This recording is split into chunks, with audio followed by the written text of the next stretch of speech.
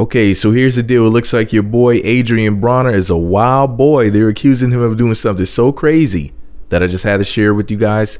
TMZ reports, and I quote, "Boxing superstar Adrien Broner is a wanted man after allegedly beating the crap out of a guy outside a Cincinnati bowling alley in a violent robbery with a gun," TMZ Sports has learned. TMZ Sports has obtained official documents which show Broner has been charged with felonious assault and aggravated robbery, and a warrant has been issued for his arrest.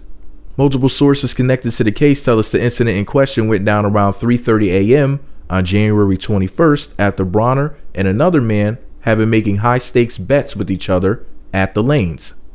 The alleged victim told police Broner had lost thousands of dollars in bowling bets and was pissed when the alleged victim decided to call it a night and go home with his winnings. Our sources say the man claims Broner waited for him outside of the alley and punched him in the face and neck, nearly knocking the man out cold.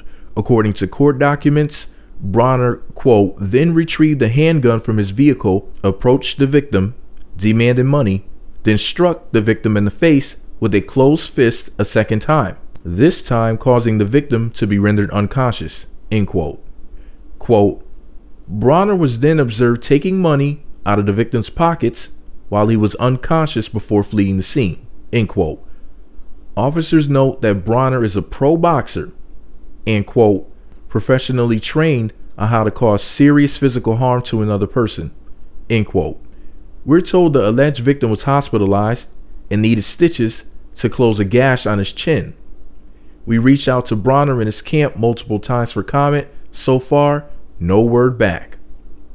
Then TMZ updated the story and they said, quote, Broner finally commented, sorta, blowing off the gravity of the situation in a text message convo with an ESPN reporter, which Broner posted to Instagram.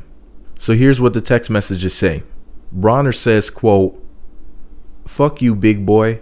LOL. Just joking. Thanks, bro. And the guy he was talking to in the text messages said, LOL, you got it. Hi, Adrien. I saw the TMZ story about your legal situation. Will it interfere with your title defense next week? What's going on? Thanks, Dan.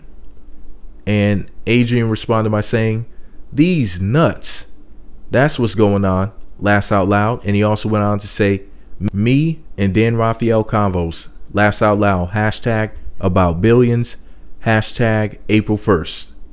So that's the story that TMZ posted. And what's my opinion? I mean, if he's a sore loser like that, where he's knocking people out in the streets over a few $1,000s or whatever, then he needs to just stop bowling. I don't know what else to say, but this is all my opinion. And I wonder whether or not the accusations are true. And I wonder how much time he's going to get if they are true. But anyways, this is all my opinion. Let me know what you think about it all below. Be sure to subscribe to the Meat Magazine YouTube channels. Visit meatmagazine.blogspot.com. Follow me on Twitter @Meat Magazine.